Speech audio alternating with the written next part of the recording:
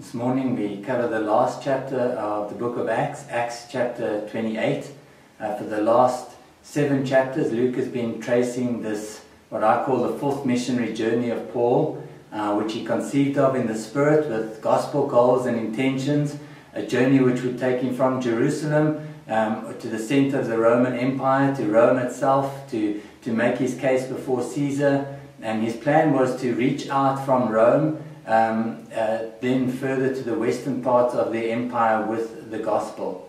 But it becomes clear as this journey progresses that the itinerary for this journey has been set by Christ and not by Paul. It included a number of free nights accommodation in a 1-star hotel with a group called Prison, with single bed, 40 bed and no bedrooms.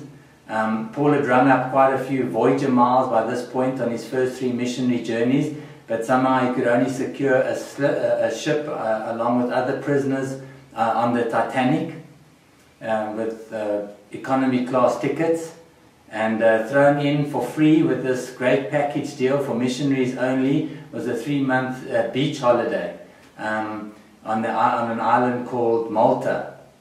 So that's where we pick up the narrative this morning, Acts 28, Paul's Maldives vacation blog, if you want to call it that. Acts 28.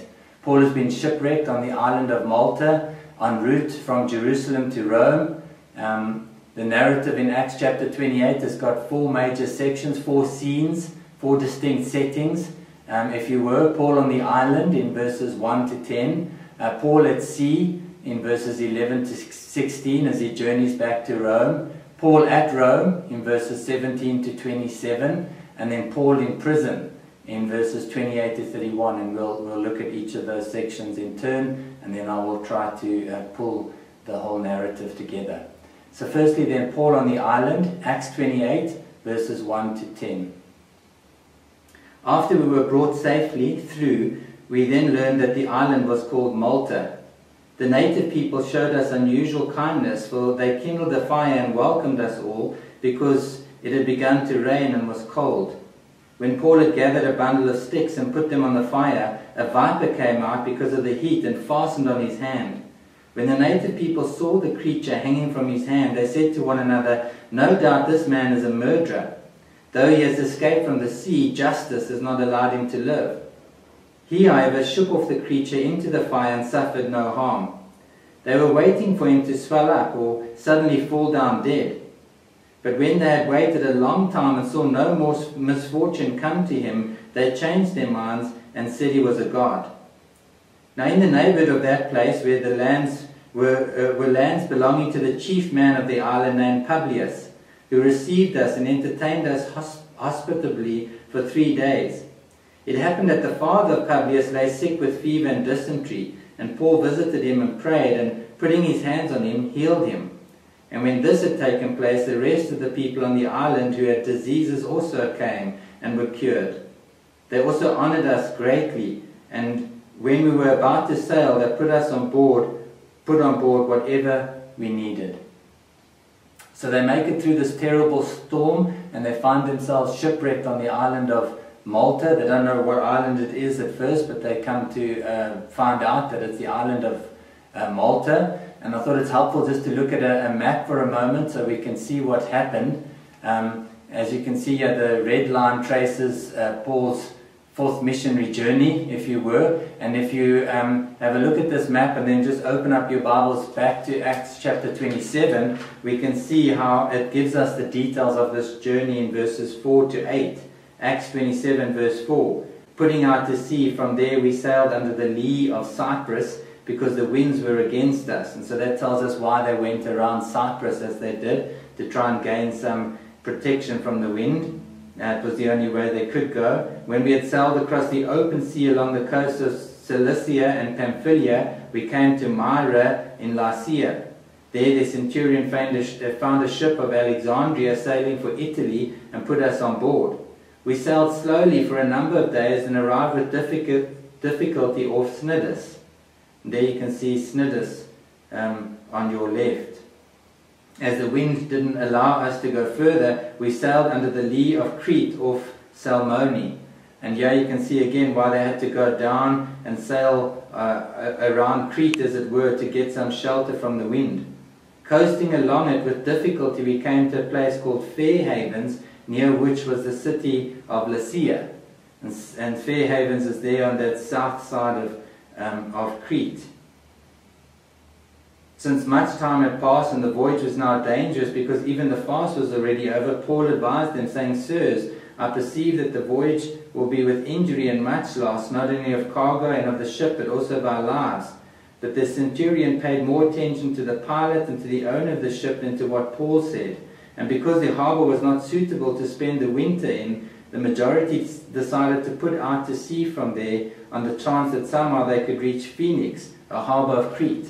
So they really want to go 100 kilometers or so further up that southern coast of the island of Crete. And then the winds are at first favorable, but no sooner have they left than this violent wind seizes the ship and carries it off in a direction that they can't stop, they can't control, as we saw in chapter 27. And here we can see that it carries them off 1,000 kilometers away. But if you look at the picture, you see that God was taking them in almost exactly the right direction. He just needed them to spend the winter on this island of Malta rather than on the island of Crete. And that just reminds us that even when we've lost control of things, and even when we think God has lost control of things, and even when it seems like everything is chaos and all our plans are sunk, God is still in control and He's still carrying us forward according to His plans. God is always working all things together for gospel good. Then in verse 2 there it says, the native people showed us unusual kindness. And the word there that's been translated native people is barbaroi, which could be translated barbarians, and maybe conjures up ideas of wild, tribal, savage people on an uncivilized island. But that's not at all what the word means. The Greek word here is used of people who spoke their native language rather than the Greek language. So Rome had done much to spread Greek culture and Greek language throughout the empire in order to facilitate communication and trade. But there were still pockets of people who resisted that influence and stuck to speaking their native language and holding on to their native culture. And this was the word used to describe these people. And this might explain why there's nothing in the narrative about Paul preaching or teaching or evangelizing, no mention of a church being established. It may well be that communication was very difficult and only limited and was through a few translators who possibly had some understanding of the Greek language as well. And here we can see the natives are helpful. They make this bonfire in order to warm the sailors because it's begun to rain, and Paul is not above being part of this and gathering up sticks to put on the bonfire. And as he does this viper attaches itself to Paul's arm, and the locals understand this is a poisonous viper, and they're all believing that he's going to die. And here you can see they're very superstitious. Evil has befallen this man, and therefore he must be an evil man. That's their conclusion. And this same kind of superstition still exists in our world and is very prominent in Africa today. When bad things happen to a person, someone gets sick or something goes wrong, it must be some evil spirit. It must be some angry ancestor or some bitter relative that has put a curse on me. And the newspapers are full of adverts for, to come consult this medicine man, this person of one kind or another who could break this curse, who could break the power, this evil power that's at work in your life and free you from it. And this worldview is one in which the world is controlled by many gods and many different forces and many spirits and unseen forces that determine the outcome of our lives and the course of our lives. And religion is really designed to manipulate these forces in some way to protect ourselves from them. That's all that religion is. However, Paul has received a direct word from God, the God whom he worships and believes in, and God who said, you will appear before Caesar in Rome. So he knows the outcome of this narrative, as it were, this outcome of the story. He knows God controls the storms, God controls the snakes, God controls every single event in our lives according to His gospel purposes. And so Paul has nothing to fear, nothing to be anxious about. He believed, as he told the sailors, that it would happen just as God had said.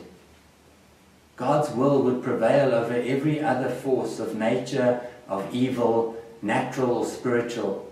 That's the Christian worldview. God is sovereign in every way. He's sovereign over everything, every plan, every purpose, every decision, every force. And He's accomplishing all things, working all things together for His gospel good.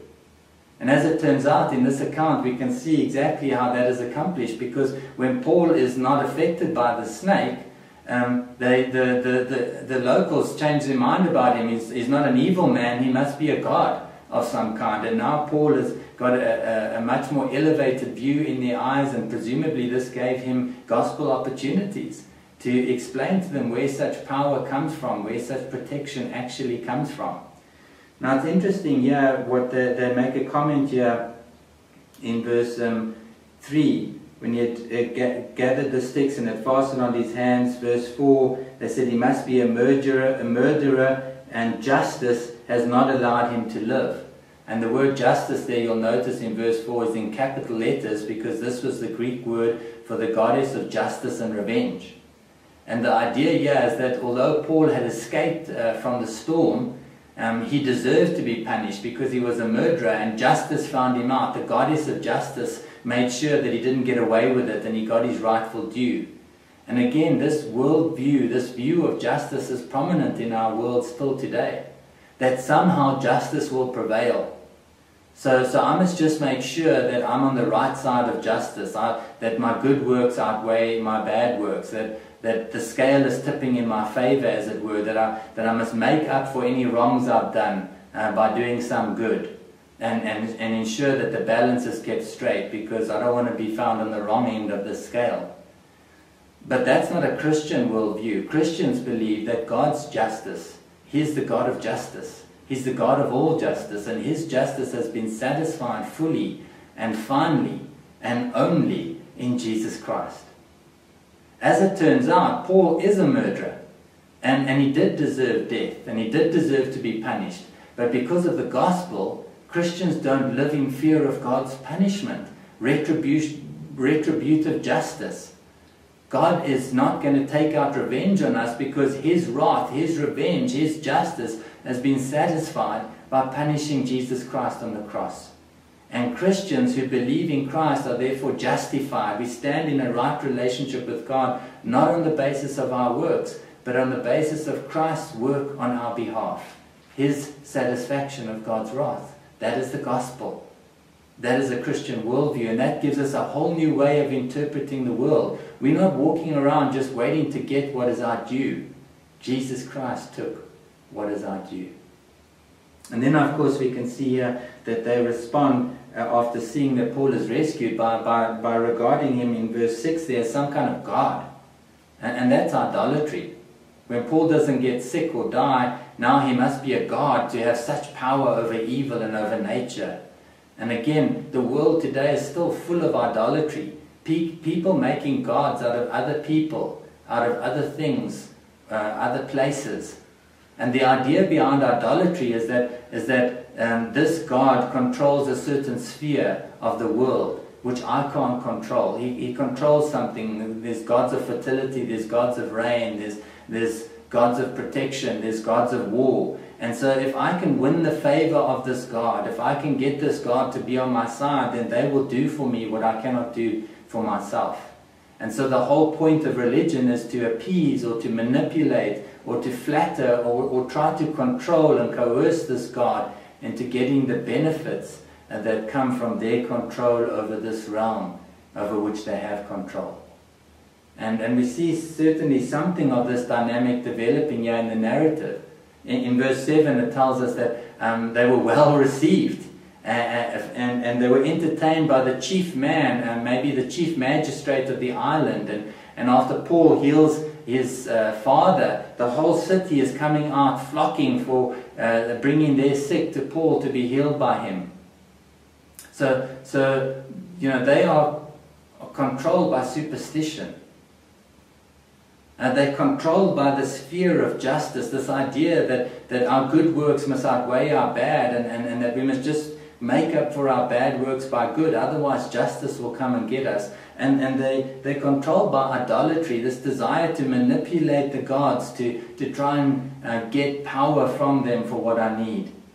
And so many churches in Africa are so full of so-called Christians who are more like these pagan islanders than they are like Christians. They haven't embraced a Christian understanding of the world, a Christian worldview.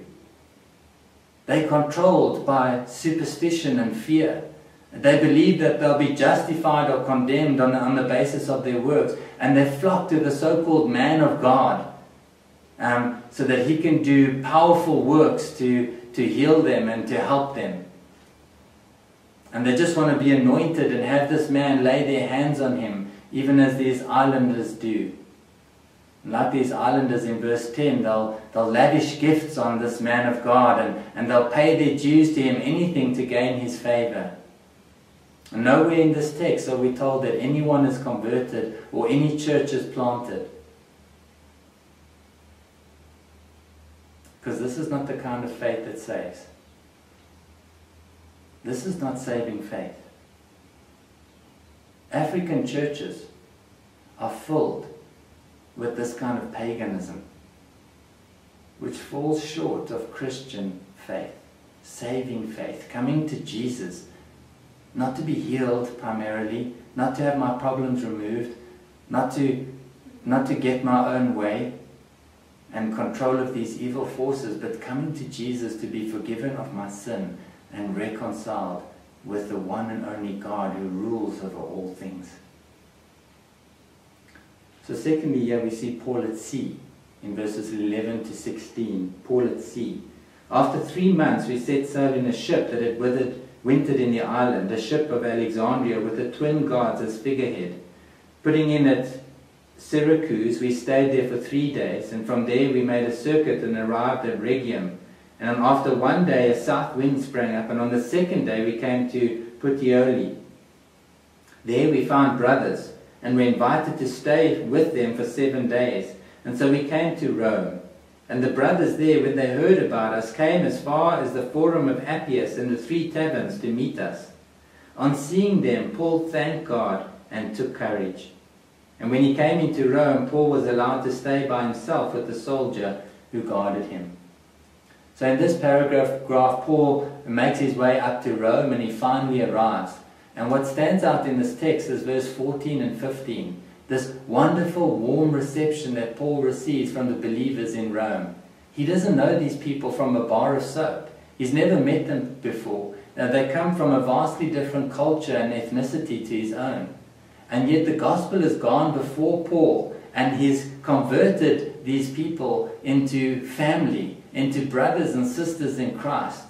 And we told in verse 14 and 15 that Paul was warmly greeted along the way as family. Twice we told they're brothers. And many of them traveled as far as 50 kilometers in order to meet Paul on the road and greet him and welcome him. That is Christian hospitality at work there. That is God binding us together into relationships that overcome the boundaries of culture and ethnicity, that are more like true family than blood family. And that's why Paul, when he sees this, he sees the work of the gospel. He sees what the gospel is doing in uniting these diverse people into one new man. And that's what he could write about in the letter to the Ephesians. This amazing, powerful work of the gospel. And so he can give thanks to God and take courage as he sees that God is always at work in everything for gospel good. What an encouragement when we can see the fruit of the gospel in the lives of the saints. To see how this message has worked in them, its powerful work, and transformed them and united them with us, and we can see Christ put on display. In every language, in every place, amongst every tribe and culture, the gospel takes root and produces believers, brothers and sisters united in Jesus Christ. And if you've traveled anywhere in the world and met up with believers you don't even know, at once you can sense this bond of unity that we have in the gospel. A few years back, we hosted a Bible translation conference here at the church, and many of our families hosted delegates from different parts of the world. And that was the constant testimony, the constant feedback we received back. How amazing it was to have these fellow believers in our homes that we've never met before, and just sense the common bond, the common love, the common cause, the common interest in Christ, the common values and way of life and pursuits and goals, the common love. This is what the gospel does. This is the big picture of what God is doing. This is the global picture that the book of Acts is beginning to unfold for us and help us see. The gospel is speeding along to every tribe and language and people and nation, and calling out from all of these tribes of people belonging to God and to one another in Jesus Christ. And Paul can just marvel at this, and he's so excited to be a part of it. He gives thanks to God. Thank you, God, that I can be a part of this mission that you're doing, this church that you're building, this gospel. And he takes courage. And then thirdly, we see Paul in Rome in verses 17 to 28. Paul in Rome. After 3 days he called together the local leaders of the Jews, and when they had gathered, he said to them, "Brothers, though I had done nothing against our people or the customs of our fathers, yet I was delivered as a prisoner from Jerusalem into the hands of the Romans. And when they had examined me, they wished to set me at liberty, but because there was no reason for the death penalty in my case. But because the Jews objected, I was compelled to appeal to Caesar, though I had no charge to bring against my nation. For this reason, therefore, I have asked to see you and speak with you, since it is because of the hope of Israel that I am wearing this chain." And they said to him, "We have received no letters from Judea about you, and none of the brothers coming here has reported or spoken any evil about you. But we desire to hear from you what your views are, for with regard to this sect, we know that everywhere it is spoken against."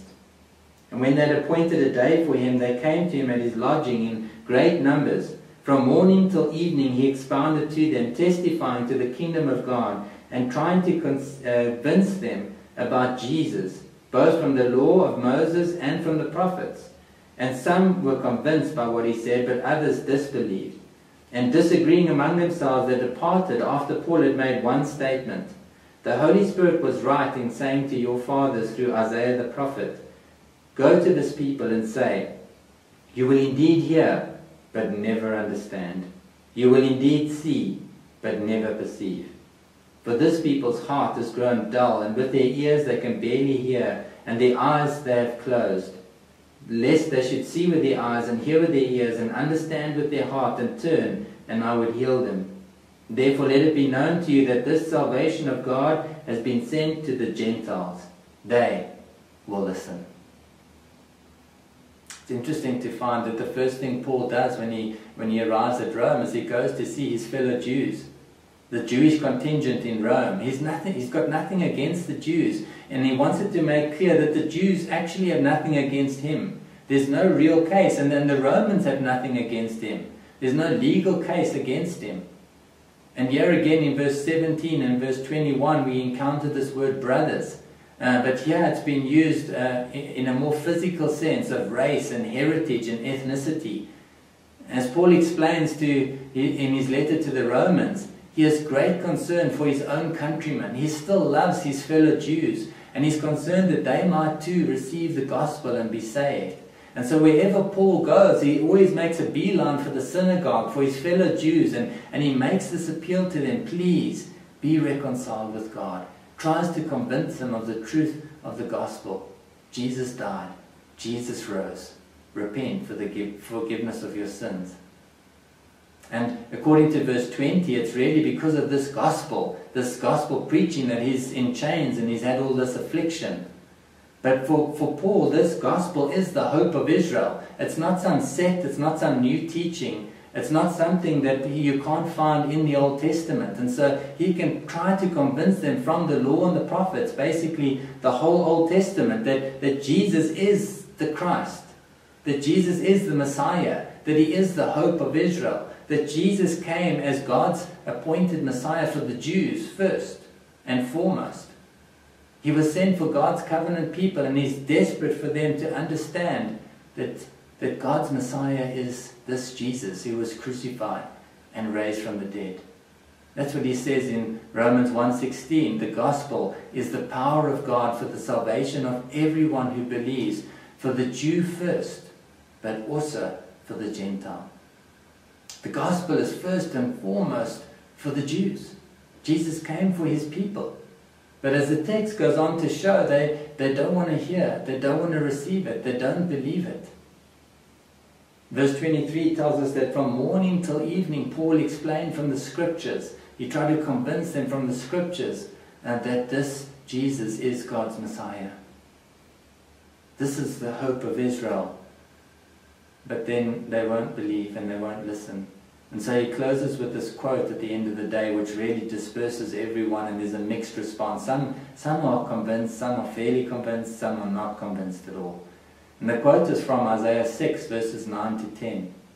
And it really sums up the Jewish response to the gospel. The Jews would not receive the message. And we've encountered the same pattern throughout the book of Acts. 3 times before. At Syrian Antioch in Acts 13, at Corinth in Acts 18, at Ephesus in Acts 19. In all the major cities of the ancient world of the Roman Empire, Christ had been proclaimed first and foremost to the Jews, but they had largely rejected it. And now in the capital city of Rome, Luke gives us written testimony that the gospel was taken to the Jews by none less than the Apostle Paul and presented to them with all the earnestness that he could summon and all the love for his people that he had. But they won't receive it. And the text of Acts here suggests what Paul makes more explicit in his letter to the Romans in chapter 9 to 11. That the Jewish rejection of the gospel opens the door for that gospel to then be taken to the Gentiles. That's how Paul ends here. He says, therefore, because you won't hear, because you don't believe, because you won't listen, the salvation of God has been sent to the Gentiles. They will listen. And it's almost like God is working even this hardening of the Jewish hearts. He's working it together for gospel good. That the gospel can now be taken out beyond the Jewish nation, out to all those many nations, the Gentile nations who were far off, who are not the covenant people of God, who up until this point had not known the grace of God extended to them personally. And now it would be in the message of the gospel. And so this quote from Isaiah 6 draws a contrast between seeing and not perceiving, between hearing and not understanding. There'll be many people and many among the Jews who will hear the message, but they don't really get it. It's not enough to hear the gospel. You have to hear with faith, with understanding, with sensing the impact and the significance of this gospel so that it produces a heartfelt response. And that's what verse 24 suggests. And some were convinced, but others disbelieved. And various translations have translated this as they disbelieved, or they would not believe, or they refused to believe, as the Authorized Version says. Because it's in the imperfect tense, indicating, something of a settled position, something of a definite decision to reject the gospel and to continue to reject it. They hardened their hearts against the gospel. That's what the text is saying. That's what Paul is saying. And that's why Paul closes with this warning. And that's the implication of this warning from Isaiah chapter 6 in verse 27. That there's a hardening that sets in over time. So that ignorance becomes apathy. And apathy becomes rejection. And rejection ultimately becomes a deliberate thrusting away of the gospel.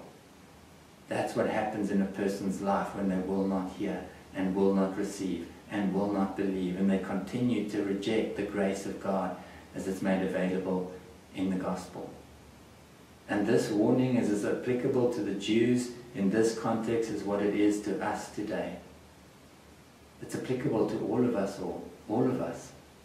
If we don't heed God's word here and now and today, it is less likely that we will heed it tomorrow.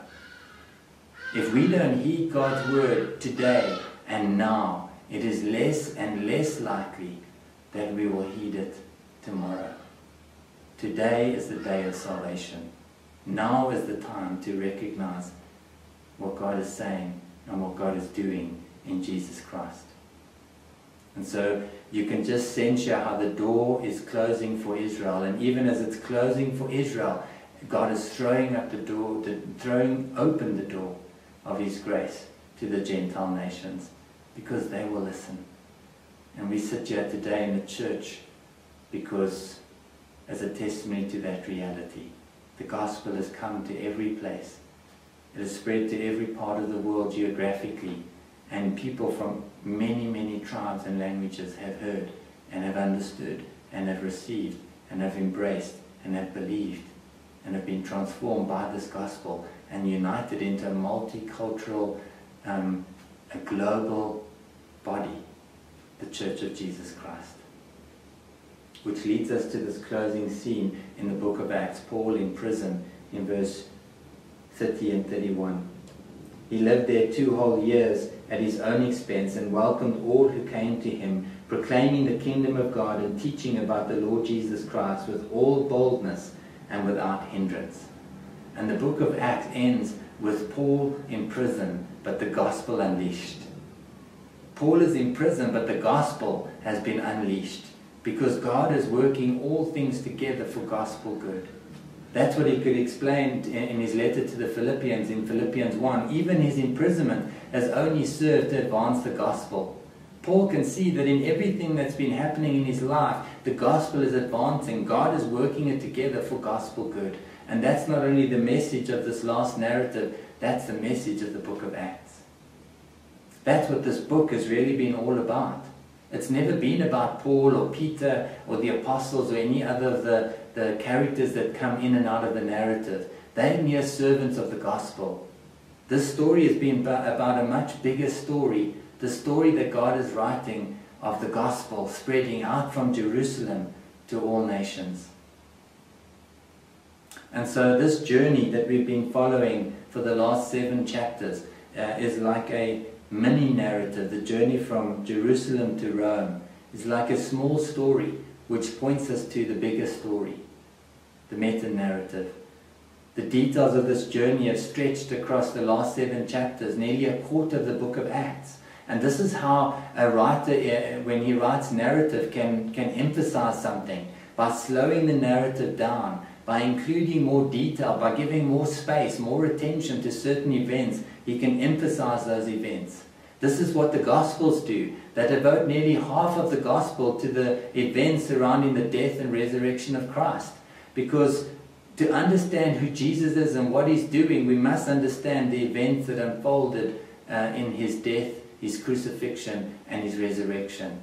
This is the key that unlocks a right understanding of Jesus. And so in the book of Acts here, this narrative is slowed down because this story is a micro story, a mini story, a smaller version of the story of the book of Acts as a whole. Paul has been journeying from Jerusalem to Rome. Rome is the center of the ancient world.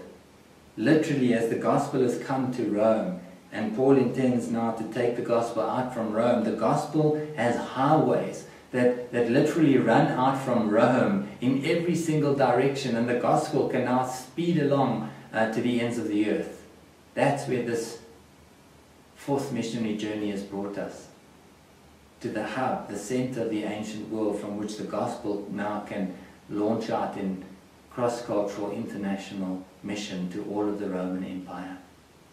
And remember, this is how the book of Acts started, isn't it?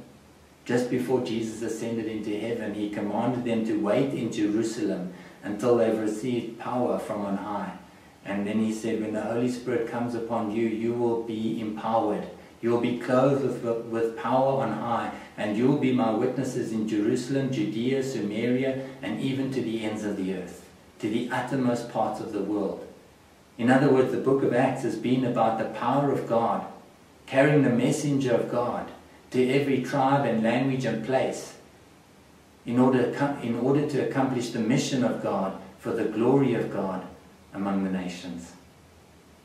Or put another way, God is working all things together for gospel good.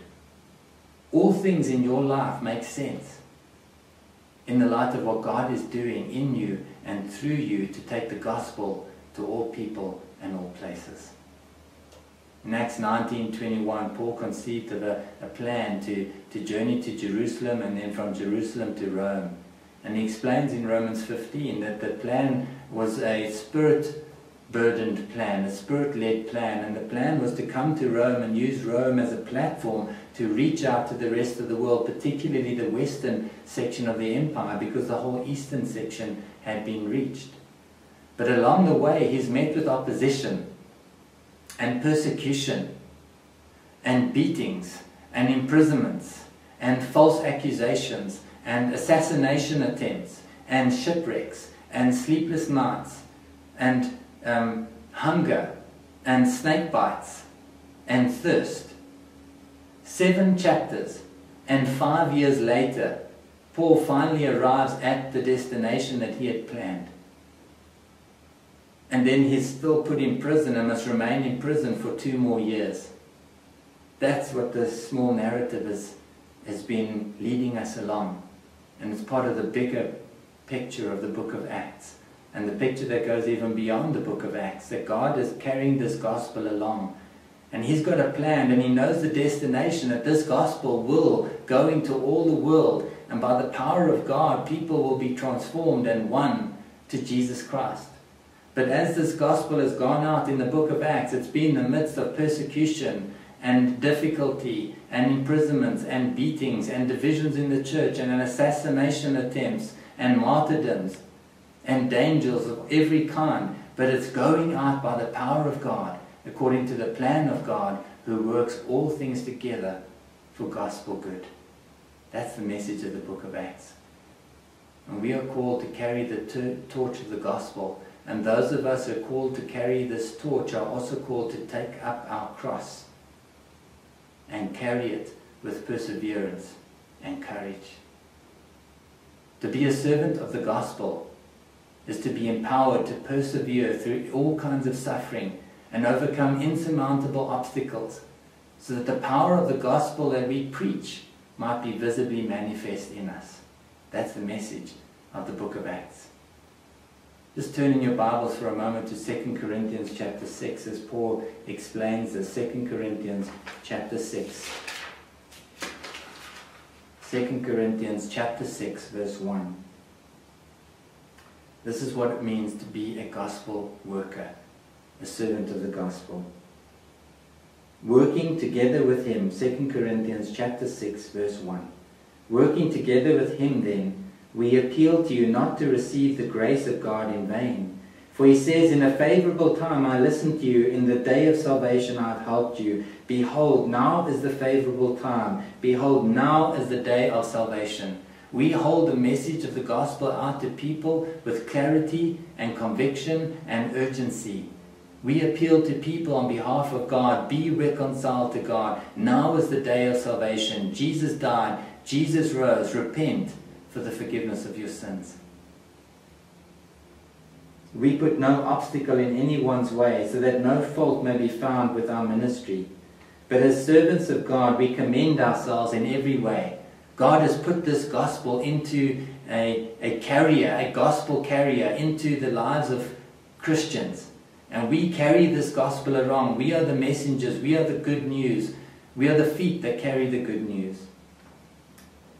We commend ourselves in every way by great endurance, in afflictions, hardships, calamities, beatings, imprisonments, riots, labors, sleepless nights, hunger, by purity, knowledge, patience, kindness, the Holy Spirit, genuine love, by truthful speech and the power of God, with the weapons of righteousness for the right hand and for the left, through honor and dishonor, through slander and praise.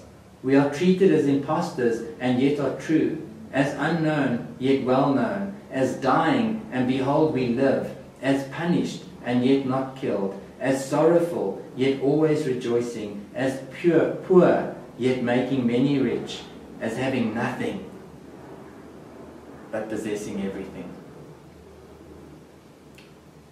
This is what it means to be a gospel servant.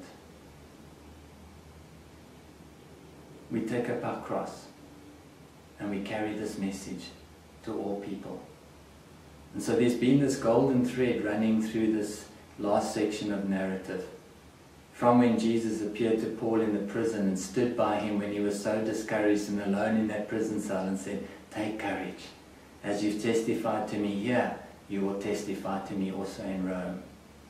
So in the middle of the shipwreck, when all hope had gone, God sends a messenger again to Paul, and the angel says, "Take courage," and he relays this messenger to the sailors, "Take courage." God has a gospel plan. He's working all things together for gospel good. As I've testified here, I will testify there. Even in the midst of the storm, God is working everything together for good. And as Paul finally arrives at Rome and he sees that the gospel has gone ahead of him, and he sees the good that God has been working in the lives of these believers and their love and their transformation and their unity, he can see that God has been working all things together for gospel good. This is the message of Acts.